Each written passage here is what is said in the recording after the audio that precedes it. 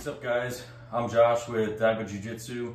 I'm here with my buddy Austin. We're gonna go through 5 ways to help you finish more of your ankle locks. Let's get into it.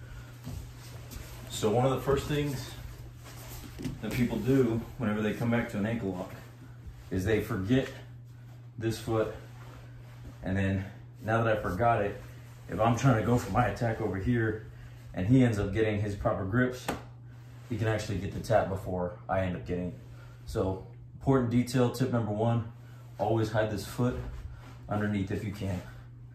Second tip, this foot, this top leg right here, you always want to make sure you're pushing him away and keeping the distance right there so that you can extend better.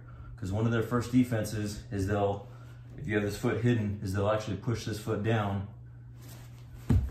and then they'll scoot over, and then now I don't have the angle, he can start coming in towards me, all that good stuff. So you got tip number 1, keeping your foot hidden. Tip number 2, this foot right here, making sure it's pushing away.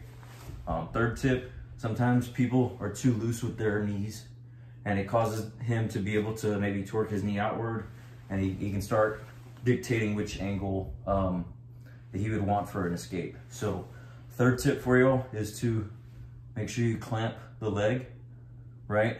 And then just try to immobilize it, because then you can control where your submission is.